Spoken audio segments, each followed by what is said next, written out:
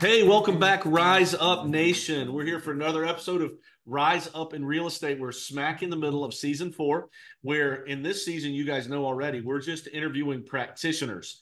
We're sitting down with some of who I think are the best of the best in this business, full-time, hardworking real estate professionals in this market where we are in coastal South Carolina, and just asking them a few questions, getting to know them a little bit. And I'm hoping in the next 30 minutes, you can gain some insight on how to do business better with my friend, the man, the myth, the pocket square legend, Mike Fiebernitz. Mike, thank you so much for taking 30 minutes to be on the show today. I appreciate you very much. Absolutely. Hey, I appreciate the opportunity to, you know, give you 30 minutes of whatever I can pull out of my brain and, give to your audience. So I'm looking forward to it. Yeah, the good thing about like we at our brokerage, at our company, we only hire people that are interested in collaboration. So for me to ask Mike to be on the show, he's like, yeah, however I can help. If you think you can get something out of this head that makes sense to someone. But I would be remiss. Here we are in January of 2024. It's actually the 16th day of January. We're smack in the middle of NFL playoffs, and we just came off of a team winning the national championship in college football. This boy right here I've got on the call is a Michigan man. Mike, tell me a little bit about how proud you are to be a Michigan guy right now. Oh my gosh. So I grew up in Flint, Michigan, and just watching Saturday football games with my dad, watching Michigan, Big Ten football, ground and pound. It growing up with that type of success, Bo Schembechler, Lloyd Carr, Charles Woodson, I mean, all these players, and just having to go through the last like 12 years up until COVID was just so rough. And even the COVID year was rough. And then to finally, 3 years in a row, we beat Ohio State, 3 years in a row, Big Ten champions, 3 years in a row, college football playoff. And then finally this year, we ran the college football playoff and we won the national championship. I mean, it's a long time coming, and it's one of those things where when it happens, it's like once in a lifetime possibility. But to return to the top of college football is fantastic. I mean, it's unreal. Yeah, what you guys don't know about Mike, and I do know this about Mike, and I know Mike a little bit. This is an athlete. Like he was a serious big time football and baseball player. I've got so many stories I can tell about Mike, which is funny. I mean, I don't need to do that in this show, but like, I just know how much he loves sports, and for him to be in his element, like really seriously, one of the highlights of my entire 2023, and I'm a big college football fan, also basketball. I'm just a sports nut. Was when you sent me that video message of you standing on the field when you guys beat Ohio State this year. It literally gave me goosebumps. I'm like, my wife and I were sitting there, we're like, look at this, look at this, look at this, look at this. It was crazy. Was that a pretty special moment for you? It was, and it was. So here's just to kind of put the cherry on the top to this story. It's been a dream of mine to go to a Michigan Ohio State football game, and the tickets are not cheap. It's the biggest rivalry in all of prize sports. At least top five, probably top three easy, but it's if not, it's probably top rivalry. So I decided this was probably going to be the year that I need to go because I had a feeling Harbaugh was going to leave. So you know what? Let's go. Um, and when I went, a couple of things I wanted to do when I got to the stadium at tailgate. The first one was back in 2012 was the last time I went to a Michigan game. We played Low Brother, Michigan State, and my cousin showed me the tailgate on the golf course. Now, I had no idea what he was talking about, but we walked across the street from our tailgate to the Ann Arbor Country Club golf course, and there are cars tailgating all up and down the fairways. And I couldn't Nice. believe it. So this year, I was just like, I want to tailgate on the golf course. But I'll just find someone. But I was lucky enough to where my uncle's brother-in-law, his wife actually, his wife's parents actually tailgated for 30 years on the golf course. So here I am, like on the golf course, tailgating. Boom. All right. Number one. Check. Number check. Two. Okay. I learned that there's no bad seats at the big house at all. Just because you're so on top of the field and it goes up, but it's so large, there's no bad seat. But I wanted to be Michigan side and as close to the 50-yard line as possible. So I did that. I got 40-yard lines and it was just me. And so I got to my seats. And the thing I told everyone at tailgate was, we're going to win today. And we're going to win in the final seconds by 6 points. And I'm rushing the field. Now, everyone's kind of looking at me because they're a little worried about, Ohio State being really good this year. They got Marvin Harrison Jr., stuff like that. And I said, I'm rushing the field. We're going to win. Guys, we're going to win. So this is crazy that history repeated itself. The last game I went to was 2012 against little brother Michigan State, our second biggest rivalry. And at that game, me and my cousin were up in the corner of the end zone, and we took a picture. I still have that picture to this day, but right next to me is a Michigan State fan. Okay. We won with 8 seconds to go. We kicked the field goal, won with 8 seconds to go. Me and my cousin rushed the field. I got pictures with a bunch of like medical students. So I get to my seat. And my wife knew I was already doing this, but I started high-fiving everyone. And I'm like, I'm from Myrtle Beach. I'm here. This is my dream. And then all of a sudden, the guy behind me said, so next to you are Ohio State fans.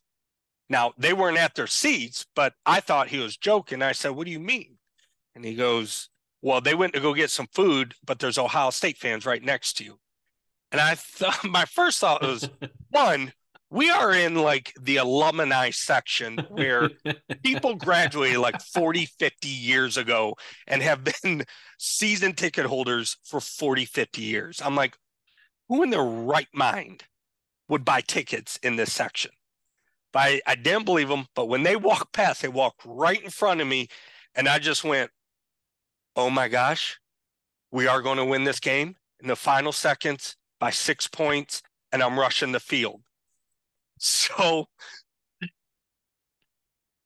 the entire time I'm telling everyone, and I remember the family in front of me, the husband and the wife actually graduated from Michigan like 30, 40 years ago.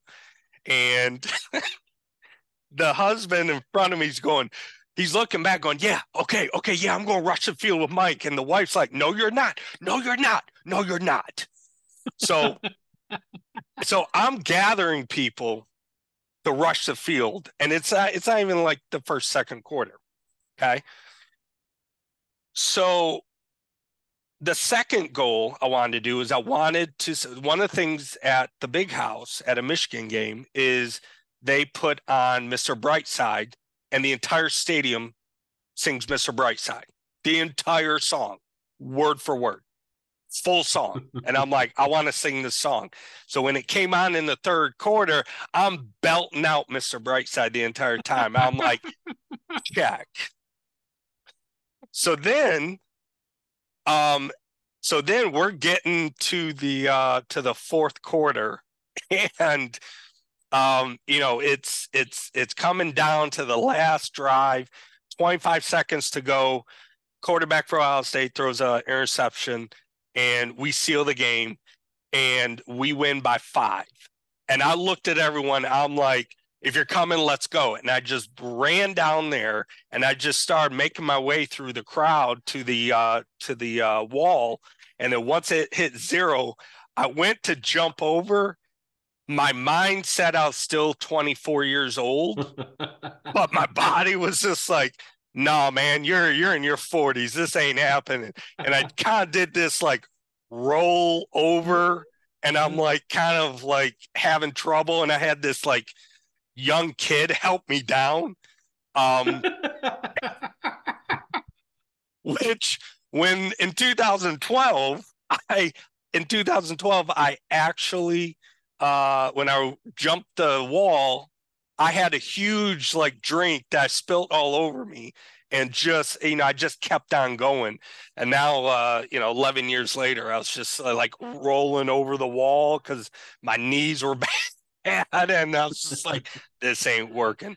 But I knew, I was just like, turn on your camera, because I don't know when the next time this is going to happen. And I just started running and screaming, and I hit a wall of kids like maybe 10 yards after like I got down, and it for a good 20-30 minutes we were just sandwiched, and it was just amazing just Yeah, that's to do incredible. that. That's incredible. I'm proud. What leads to that? I mean, this is part of what we focus on is your life is critically important. I mean, it's what we're here for, right? To live those moments. I want to talk a little bit about, gosh, there's so many things I could ask you, but let's talk a little bit about real estate. You and I, we talk about everything else all the time. Let's give real estate 5 minutes. Um, you've been pretty successful as an individual agent. Now you're leading a team. I know you and Joey are having a lot of success last year and going into this year. I know Joey totally enjoys what he's doing there with you. But talk a little bit about your real estate journey, Mike. Where are you now in your journey? When did you get your license? Try to relate to the audience a little bit about your story. So so a little backstory on me. I graduated college with a computer degree, and I graduated in 2003, which that's like the .com era. And, Yep. coming out of college at that point, I was competing against like computer engineers from MIT, Georgia Tech, Virginia Tech. I mean, it's just, I went to a teacher school at Appalachian State, and I was just getting looked over. So um there's no jobs, and on the table for me in the computer field, but I waited tables here every summer at TGI Fridays, which they offered me a management position. I thought, well, all right, management position, salary, benefits, I'll take it until I can find a computer job. Well, that was not what I expected. And I only lasted about 10 months because I bought a business off my uncle down here in Myrtle Beach in 2004, which that's how I got to, Myrtle Beach. Okay. Um, After about 7 or 8 years, I realized that the the business I was in was not sustainable. It was fun to have in my 20s. But then around like when I started turning 30 years old, I started realizing I need to find something else, which I had a friend that owned a independent real estate company that came to me and said, you would be great in this. You'd be awesome. You need to do this. And I think after about 6 to 12 months, I finally said, all right, let's talk. Um, because, I can't find anything else in this town. So I sat down and I got licensed in 2011, and I just dove in head first. And being an athlete is what really helped me, because I had coaches everywhere, in sports. So um I just, whatever I was told, I just did it. And I lasted there at the independent company about 3.5 years, just because of the fact that it ran its course. It's a good company if you're like a brand new agent, but after you start closing about 15, 20 deals, it's no one lasts in this company. So then I went to Century 21 because, there's that brand out there, but I didn't really, and this is my mistake. I didn't research other companies. I just saw that they were like the number one company. So I was just like, that's where I want to go because I want to be number one. And, that's the competitiveness in me. And I went there. Um, the experience wasn't all that great for me, but I was there for about 4 years. And finally, I almost left real estate at that point, and I was about to jump back into computers, or else considering it, just because of the fact that I just thought, this is real estate, this is not for me. But then I sat down with you, and everything you said, it clicked. It's exactly like how I am. And I said, okay, all right, I think this might be the company. But then I have to tell this story, Ted, that I had to interview with Remax Southern Shores 3 times, which I had no idea what was going on. So I interviewed with you, Tad, and then you said, all right, well, let's do this. Let's have you sit down with me and Rennie, the broker. I said, okay. And then after that, I was like, all right, still I have to sit down with more people. And I had to come back for a third interview. But, after getting in here, and talking to Mandy, you and Rennie, my past is what was the hesitation. I get that. And, you just don't realize you're in the wrong place until you get out of there and you get into the right place. Yeah, And yeah, once I got to Remax, it just it's exactly how I want to run my business. And that's what has basically created the opportunity for me to build my business and for my business to basically flourish and yeah. uh scale. So Yeah, a little bit of backstory. I appreciate you saying that. We do have a culture that we try to protect, although we don't ask everybody to take 3 interviews. You just came along after we had been burned.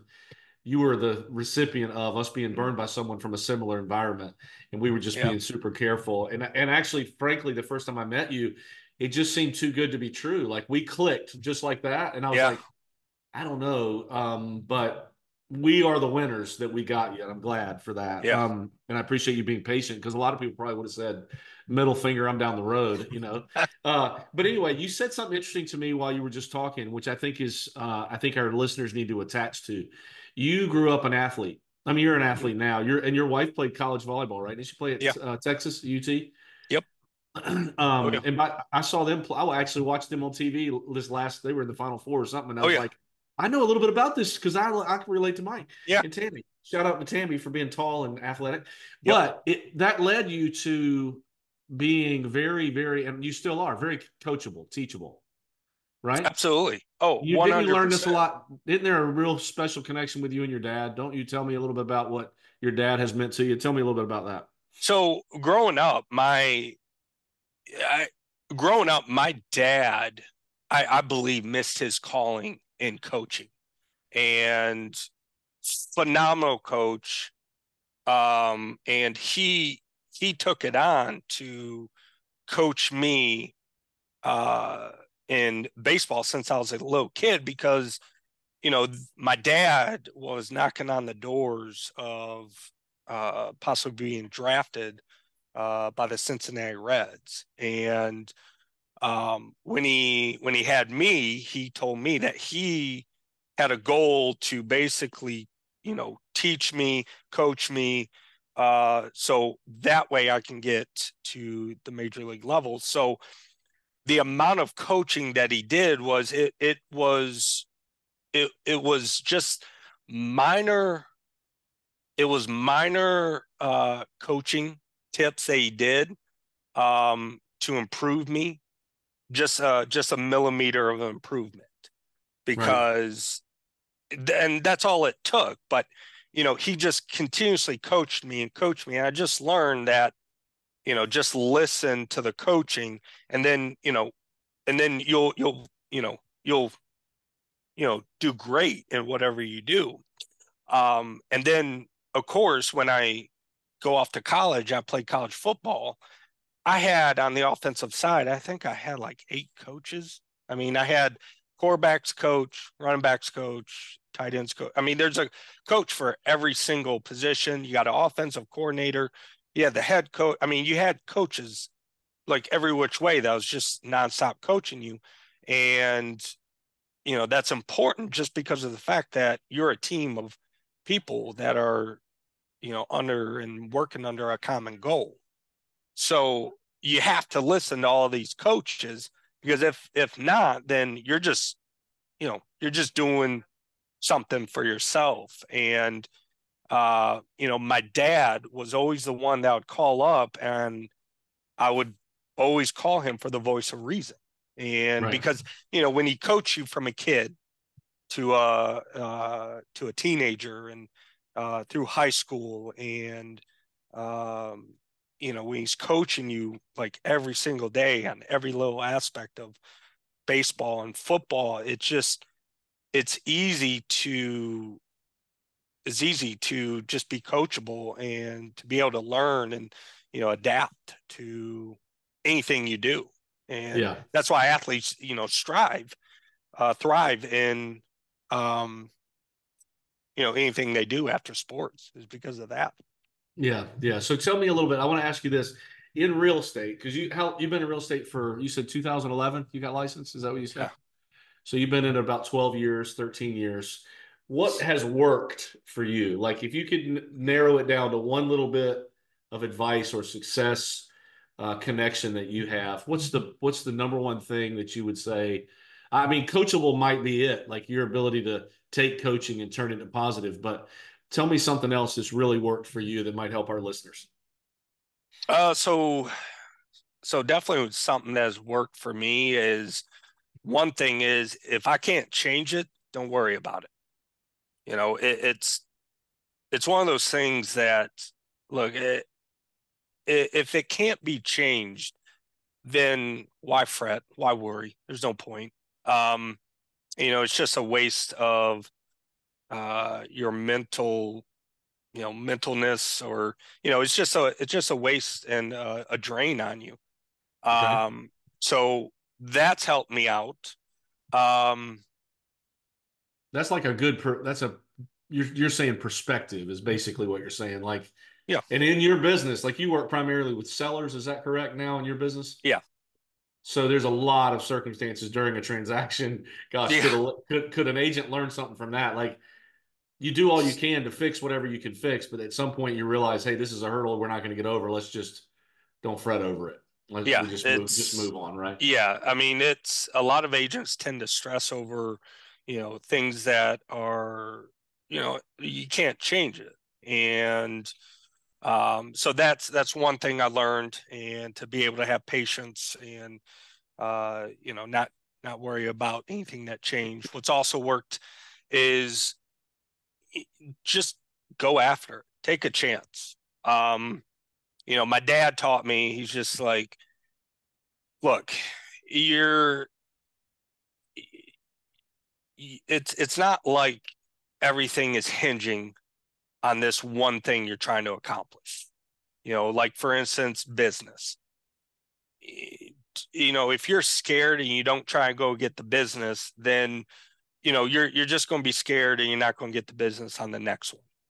And he said, every day real estate is happening. Every day buyers are buying, every day sellers are selling. Why not you be that agent that helps them? And he was perfect on this, because when I was talking to him, I was having problems. He brought up when he was a stockbroker um at um oh, I forgot, Merrill Lynch in the 80s. And he said it's the exact same thing, you know. That's all it is. you're selling yourself to these people, and two, it's all about the numbers. So stop worrying about this one thing and just look at just look at what you have to do in a year's time, and then back it all the way down to just the inches. And then that's when we brought up all the coaching they done as a kid. When I was a kid, he just said, look, this is a game of inches. Stop trying to accomplish what you want to accomplish in a year, in a day, or in a month, you know? So he said, figure out what you have to do every single day, and the law of averages will take care of everything else. And he said, every single day, there's probably thousands of properties being sold.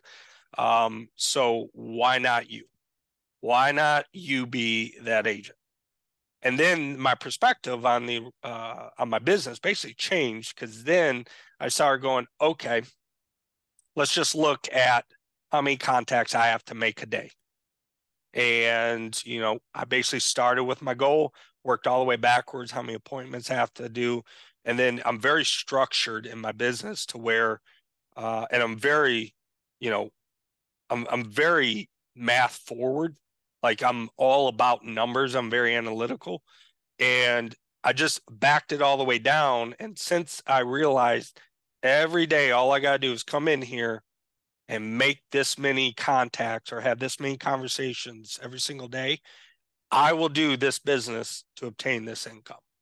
Mm-hmm. And it's worked every single year since my dad told me that, which he told me in 2019, because when I made the switch to Remax, that is when, like, I was trying to figure everything out. I was basically on my own. I had to make the decisions.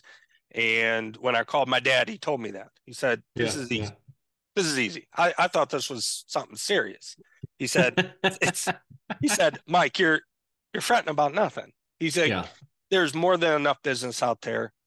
Figure out how many people you have to talk to every day and focus on that.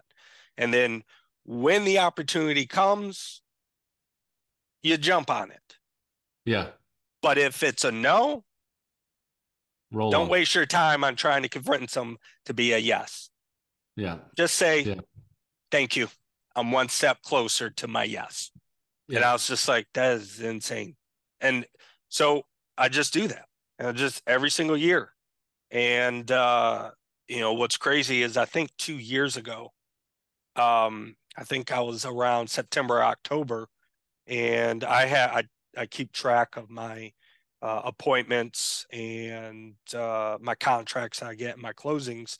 And I knew at the start of the year what my percentages were for each of those. So I looked to where I was at September, and they were off by like 0.6%. That's how close they were. Yeah. And I'm just like, it works. Yeah. So, that's crazy. That's there's so many things that are true about that. Like, that's the compound effect. It's the same as you're dealing with what we call leading indicators, not lagging indicators. You're doing the things that you can control. And it's interesting that you don't worry about the results of it while it's happening.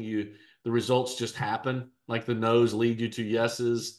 Yeah. But it's that right now there's a lot of coaching changes going on. And I heard one of the guys say today something similar to this. And man, you're so fortunate to have been in a coaching environment growing up with you're so lucky to have your dad. I know you know that.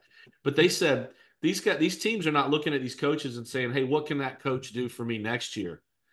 They're saying, what will we be like in 3 years or 5 years if we hire that person? And that's exactly what you're saying. Like, do the things along the way. You don't become you play college football. You don't become a Division I college football player. And by the way, that highlight of you jumping on the pile is still one of my favorites. I'm going to try to find that link and put it in the show notes. But were you number 87? 89? 83. 83. I knew it was something. But those moments that you had, like, you're building for the future. You're doing daily activities. And if you don't let your emotions get caught up in it, then you stay focused on the task. Like, you don't become a college football player overnight. You don't just graduate from high school and walk in the gym and say, hey, Mr. Trainer, make me a college tight end. I would like to go play at Appalachian State. Yeah. things that you did when you were 7 years old led to that. Yeah, Isn't that crazy? And your dad, 100%. your dad, and did I hear you right? You kind of inferred that your dad kind of put his career on the back burner to help you develop. Was that what I just heard you say? Kind of like his Yeah, going to basically. the Reds possibly, and he said, you know what, I'm gonna stick with my son. Yeah, he was being looked at by the Reds, and I think I was just born, but he That's awesome. he didn't put his career on hold. What happened was, back then, they didn't have the internet, cell phones, or anything like that. But he was told that he was going to be drafted, the second catcher to be drafted, and they're going to draft his high school catcher. And he never got the phone call, like the phone never rang. And then finally, after I think a day or two later, he found out that one of the high school catchers that was supposed to go to another team dropped, and the Reds picked up them and another catcher. So, Gotcha. but Gotcha. Game of inches, man. Game of inches. that's all it is. So you're a, and we haven't even talked about this. It's interesting that we've talked about your real estate. Mike is a consummate dialer. Like if you were wondering what Oh kind of yeah, business he has, he's in right now. He's got, you see him if you're looking on YouTube. He's got his headset on. He's ready to roll. Pocket square oh, on, ready to go. But that's your business, right? You're going to outdo the phones. That's what you do. that's it. I just pick up the phones and I just call. Like Yeah. I call anyone, and that's where the business is at. And my dad taught me this. He said, "Look, if you don't pick up the phone's not going to ring for you. Yeah. You got Yeah. to go get the business. The business is not going to come to you. Yeah. You have to create the business." So, It's cool. so I just turned around and I just started picking up the phone, and I've massaged and molded my scripts based on what worked for me, what fit my personality. And I kept on getting better and better on the phones. And so I call expireds, I call what's called just sold. Basically, if I sell a property, I'll turn around and call the entire neighborhood, just let them know and see if they're selling. I'll call just listed. um that's an easy conversation because uh you kind of break down the seller's wall pretty quickly with that. Yep. And then I just call my past clients, and those are the four parts of my business that I call, and I don't really need to call anything else. Yeah, and you've been doing it for a while. You're consistent at it. Your name, people probably know your name in neighborhoods now because you've done it for so long. That's pretty cool. And by the way, you just need to pick something Yeah. and do it like I think of Nick Pelosi doing video and doing it very well, like very well. And TJ O'Brien doing client parties and doing them very well, and you doing Mm-hmm. phone call. And you just got to pick something and stay consistent with it. I mean, go back to being an athlete. It's the same thing. I wanted to you before we wrap up here. I can't believe how fast time goes. We talked about I want to talk about Michigan again, but we won't. Tell me if you could give some advice out there, like save us some trouble, Mike. Like tell us if you're don't do this. If there's anything, do not go here. Tried it, it didn't work, or if you have this characteristic, you might as well hang it up. What doesn't work? Um, what doesn't work is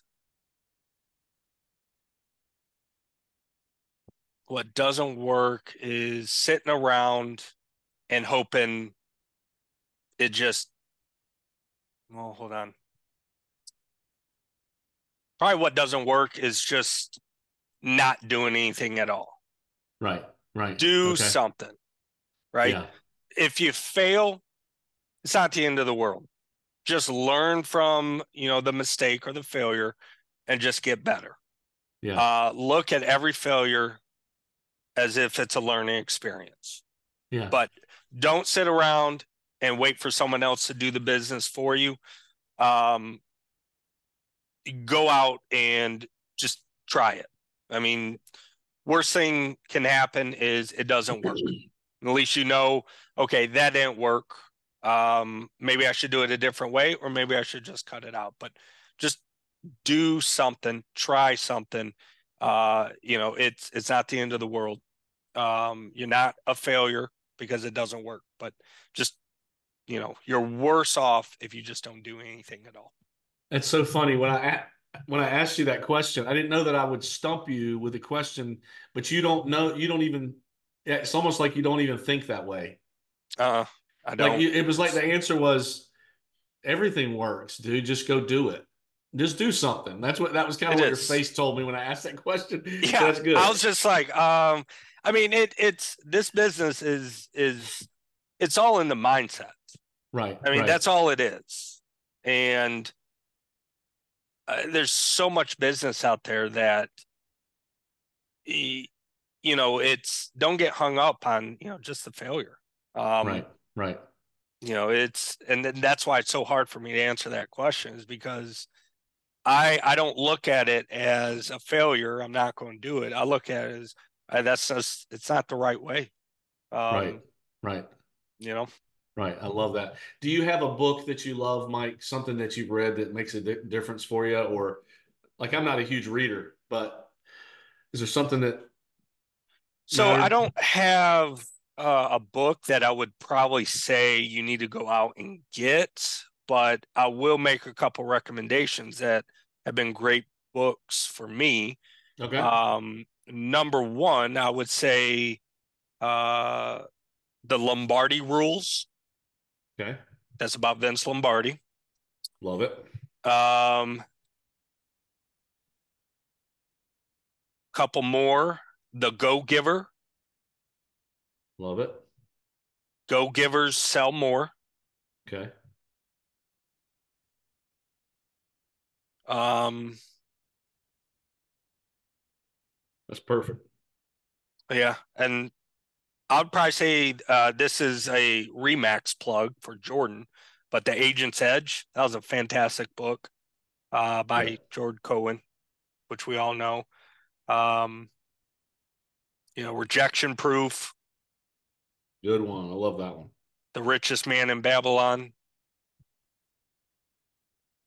So I mean, only other than calling you read, it sounds like. yeah. Uh, that's awesome. That's great. Well, I mean, you've shared so many good nuggets. What I've learned is that you are so connected to that coaching mindset that you're gonna win no matter what. Like you're gonna do what it takes. You're not gonna stress about the things you can't change. Um, what if somebody out there wanted to reach out to you? Like, where's the easiest place to find Mike? What if something you said today really resonated? And they said, I'd love to take that guy to coffee when he's not phone calling. Um, Um, how can they find you easiest, Mike? yeah, they can just call or text me. Okay. Or they can email me, All right, cool. which whatever you're comfortable with. Spell your last name so we don't so that my listeners don't mess it up. This is Mike Fiebernitz. Spell it for me. Yes. Fiebernitz.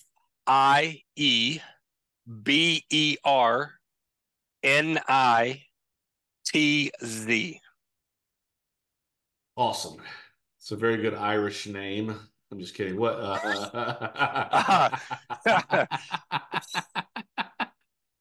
Uh, No, not Irish. Uh, so, Listen, man, um, I'm so happy to have had you for 30 minutes to chat. I mean, you guys out there listening to this, take a minute to find him on social media or in his email or whatever, message him, get together with him. He's just a good person, great asset to our company and just to us in general. I mean, I don't know if my son played basketball at a pretty high level in high school, and then COVID didn't allow him to play in college, or he just didn't. He decided not to. But the coaches used to call him the glue guy. yeah. Like when he was on the court, he just galvanized the team. Like he wasn't the best. He didn't score the most all the time, but he just brought people together. And I believe that about you. I think if I had to say that about our company, we've got a couple of you that are like that, but you definitely have brought a lot to us. I'm glad we interviewed you for 3 times and you tolerated it Yeah. and you So still came on the board. yeah. So the real quick to kind of piggyback off that on being the glue and galvanizing. That came from Bo Schembechler. And growing up as Bo Schembechler, it was all about the team. And there's the team speech, and you can easily find it on YouTube, but it's Bo Schembechler talking to the Michigan football team, and he's talking about, all these teams can get all these great quarterbacks, great running backs, great cornerbacks, but they don't have the team. And that is why I have been so successful here in Remax, is because this is a team atmosphere. And, I have grown up my entire life on a team. And, you're in real estate, it is individual, but anything, anyone out there that is running a team or, running a real estate company to where, you need to recruit, look into Bo Schembechler and how he built these players, not as individuals, but as the team, because it's all about the team. See, I'm already getting chills. I'm getting chills talking about it. I'll find that link on YouTube. I've seen that before, and I'll put it in the show notes so when people listen to the show, they'll be able to click on it, because that's quite a standard. I bet he was probably the guy that took everybody's name off their jersey. Probably. They never had names on their jersey back then. They were just like, I don't know, he's number 12. He's going to do his part. Number 12 is going to do his part. Oh, yeah. But you've been a great interview, Mike. I appreciate you sharing so much about what coaching means to you. And I just wish you and Tammy and you guys and Joey just a lot of success and all blessings for 2024. Thank you for your time, buddy. I appreciate you. Absolutely. Well, hey, that's a wrap, folks. Thank you so much for listening to Rise Up in Real Estate. If you liked hanging out with us today, please find us on Facebook, Instagram, and YouTube at Rise Up in Real Estate. Also, follow us right now on your favorite podcast host to hear more episodes. We really appreciate you spending some of your time with us. And until next time, let's do each other a favor and all help each other rise up.